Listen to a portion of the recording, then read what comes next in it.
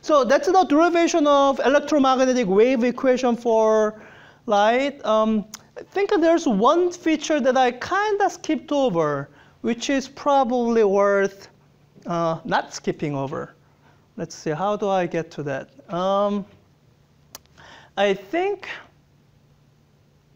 the best way to get to it is through this expression here. This expression, which we kind of used without looking into too much detail of it. So let me point out the part that I want you to look at and see.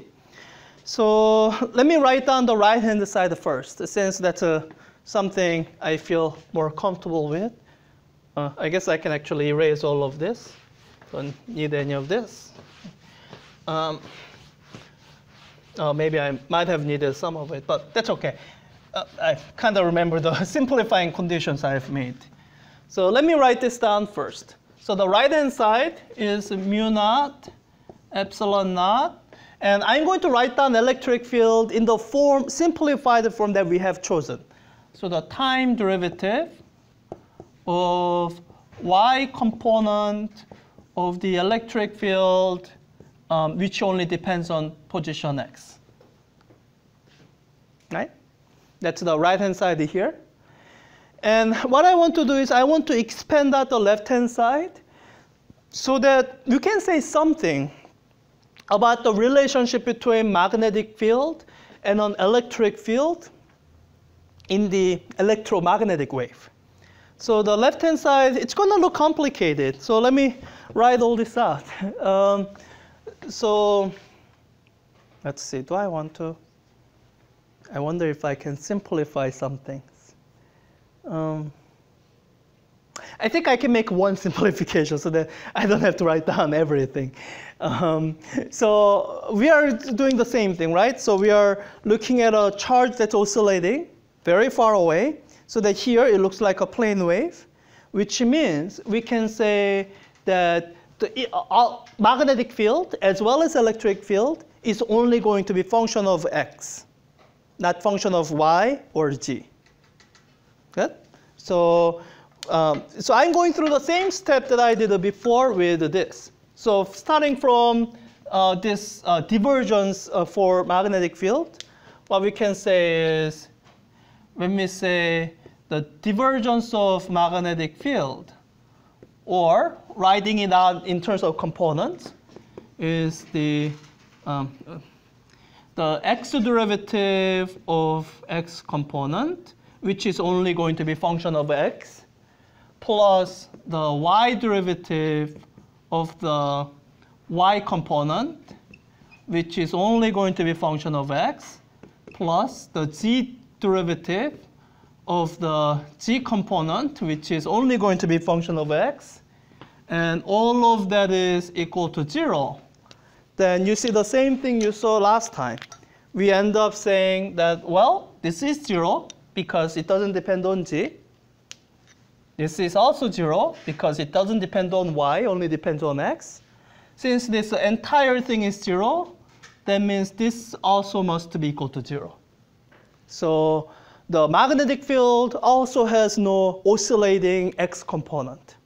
So my magnetic field as a vector might have a y component, which will depend on x. And it might have z component, which will depend on x. But that's it. No x component. So both electric and magnetic fields are transverse in an electromagnetic wave. And what I wanted to show here was the direction of magnetic field, given that this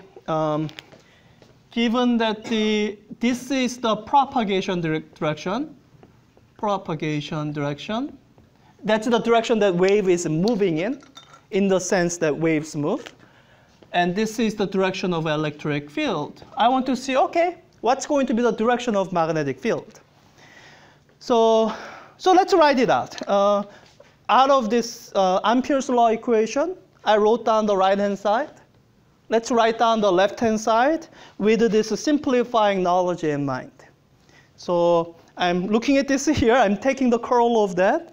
So let's just write it down term by term. So when I take the curl, it's going to potentially have x component, y component, and g component. Let's see which components don't go to 0. So I'm gonna, simply stare at some things to argue that they are 0 without actually writing it down. So as I take the curl of this, I refer to this expression here. For the x component, I'm taking the curl of g component with respect to y. Well, that's a 0. I'm taking curl of the y component with respect to g. Well, that's also 0. So I can say x component of this is 0. Kinda good. And I guess when you actually add, well, let me just continue without spoilers. Okay, the y component. So the so x well, it has no x component, so that's a 0. G component with respect to x. All right, so that's not going to be 0. So I have to write down this is, wait, there's minus. I feel like I'm missing something, but whatever, I'll keep going. Minus. I feel like I'm missing something. Not making a mistake, right? It's the minus. Oh, no, I'm doing this one. So it is just curl. Well, let me write it down. So I'm doing the y component, the second term. So the derivative of the g component with respect to x.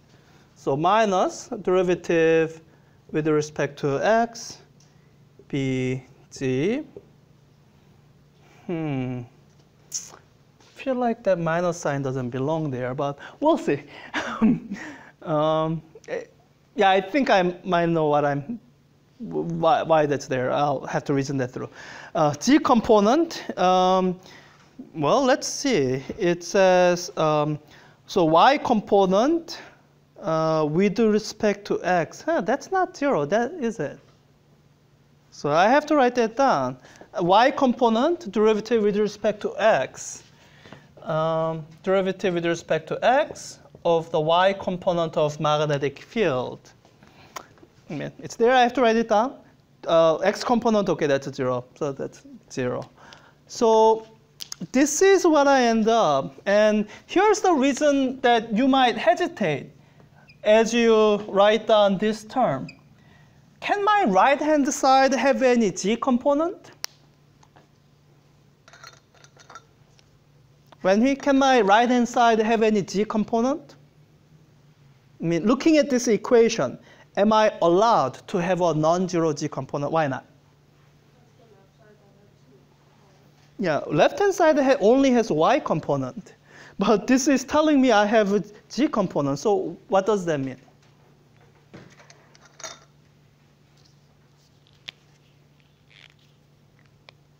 Well, there's really only one solution.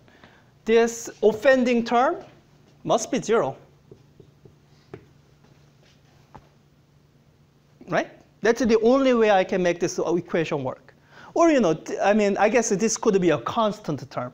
Whatever, so the oscillation term is 0. So here, with the magnetic field, I didn't start by assuming that this is going to be 0. I tried to include all the terms that might possibly appear. But because of our earlier simplification, saying that electric field is along the y direction, we had to say, well, the y component can exist. My magnetic field can only have g component, no y component. So by the way, a lot of lower division physics textbooks will give this fact to you as a, as a fact that you might have to memorize. I guess you should actually memorize. But what I want to show you here is these facts that you will see cited in a lower division physics textbook. It's something you can derive from Maxwell's equations.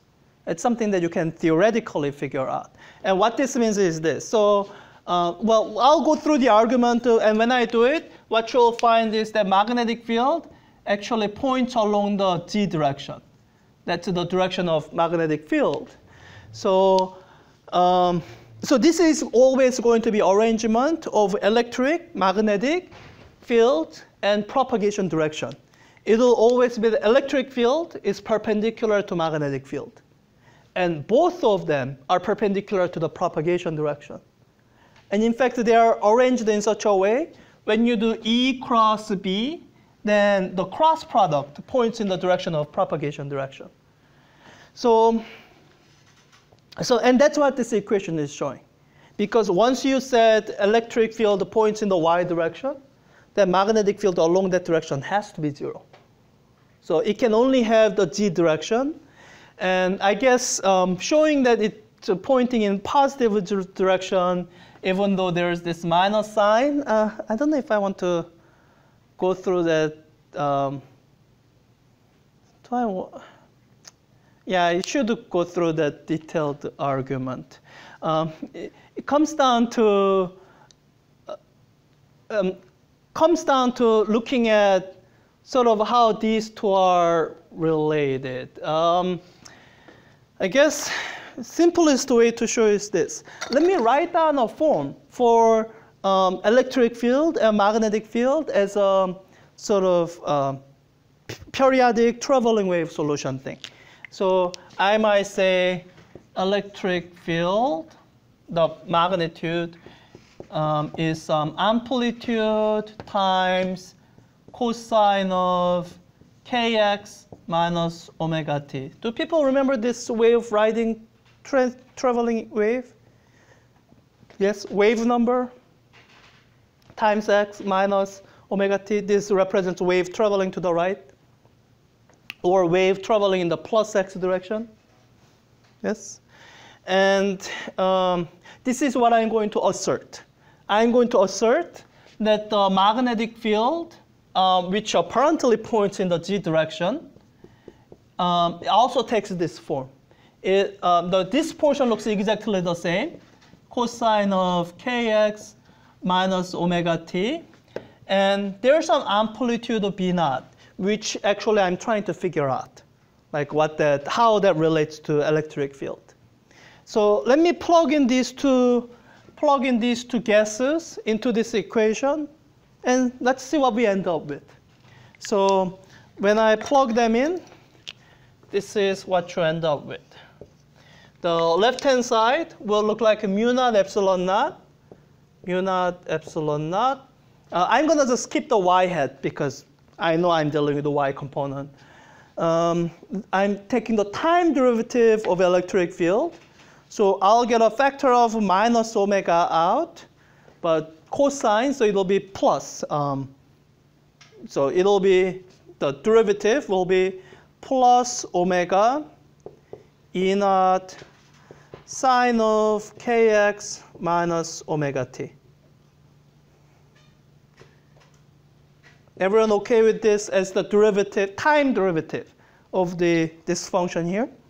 Okay, so I want to say that is equal to this term here minus of the position derivative here. Well, minus and then minus sign, so minus also cancel out. And I'll get plus, and the k factor comes out, k times b naught sine of kx minus omega t. Okay. So let me see what the relationship between b naught and e naught is. So sine of kx minus omega t cancels out. It goes disappears, well, cancels out from both sides. So let me just solve it for b naught. So when I solve it for b naught, this is what I end up with. The amplitude of the magnetic field oscillation is equal to amplitude of the electric field oscillation times mu naught epsilon naught, and then omega over k. Let's rewrite these two in terms of speed of light. We know what mu naught epsilon naught was, right? 1 over v squared, or 1 over speed of light. So that's that. So this is 1 over speed of light squared. What's omega over k? Do people remember what that was?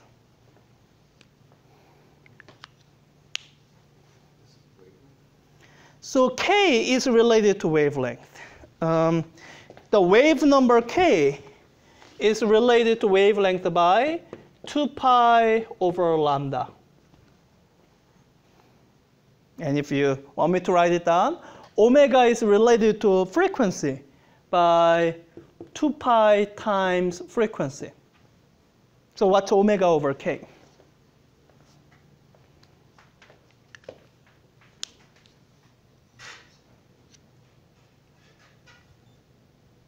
Can you say it louder? Would it just be off of oh, sorry, no. Do the algebra. You can write it down. I mean, it might not be easy to just do that in your head. Lambda, so wavelength times frequency. What is that physically equal to? Wave speed. Yeah, so this omega over k, I mean, it's an expression that's good to memorize, but in case you didn't, you can work through this and get that this is equal to speed of the wave, or in this case, c. So actually, so one factor of this cancels out one factor of this, and you get this rather simple expression, which you can take as being true of any magnetic field in an electromagnetic wave. The amplitude of the magnetic field is the amplitude of electric field divided by c. It's a relationship that you find between a magnetic field and an electric field in an electromagnetic wave. It's I think actually that was one of the multiple choice questions I was asking in the one of the final exam questions, but this is a useful factor to memorize for a number of reasons.